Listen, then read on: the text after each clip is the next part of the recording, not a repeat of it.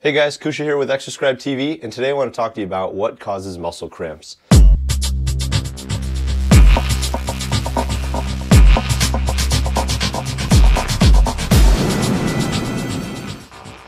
So for those of you that are active and work out or play sports, you probably had a muscle cramp at one point or another. And if you want to understand really how this happens and how to prevent it, you need to understand a couple things. The first being is that you have two major reflexes that help prevent injury to the joints in the body. One is your muscle spindle reflex, and so basically this prevents hyperextension. So for example, if you accidentally do a bicep curl and the joint hyperextends, then it will have a reflex because it will sense the tension on that muscle, and the reflex is to shorten and tighten the muscle to protect it.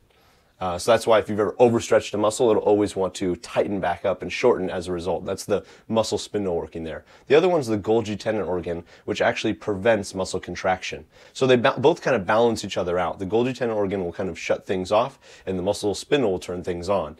So what happens is when you get fatigued and you're working out, your muscle spindle reflex increases, so your ability to contract or hypercontract increases, and your ability to turn muscles off and control muscle contraction with your Golgi tendon organ decreases. So if you think about a sport like basketball, if you're running around playing basketball and you start to get muscle cramps in your calves, it's because of the fact that you're starting to become fatigued, and when you're under fatigue, that Golgi tendon organ, that ability to control that muscle contraction in the calves is being diminished, while at the same time, you've been telling the brain to contract the calves because you're running on your feet the entire time. So when you start to be depleted in certain minerals, what happens is you start to get that hypertonicity, you get that muscle contraction, you get that cramp. And sometimes that's even manifested as Charlie horses. When we think about things like Gatorade is actually very ineffective and doesn't work because if you think about Gatorade isn't doing the right thing for what your muscle cells need. Your muscle cells need to maintain a certain balance of intra and extracellular fluid and minerals. And when you sweat, you're depleting water, but you're retaining salt in the muscles and in the cells. So when you drink Gatorade, you're not really helping the osmolality. You're not really helping basically the mineral balance. And if anything, you're actually throwing your body out of balance and not helping it hydrate or prevent these muscle cramps. It's actually not doing anything for your muscle cramps.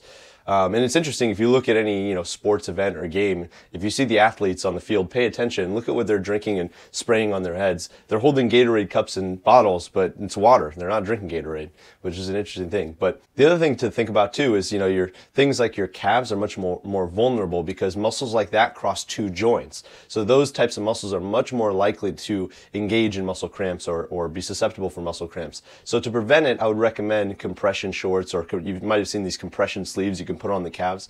Those things can kind of help with recovery and prevention by increasing tissue temperature.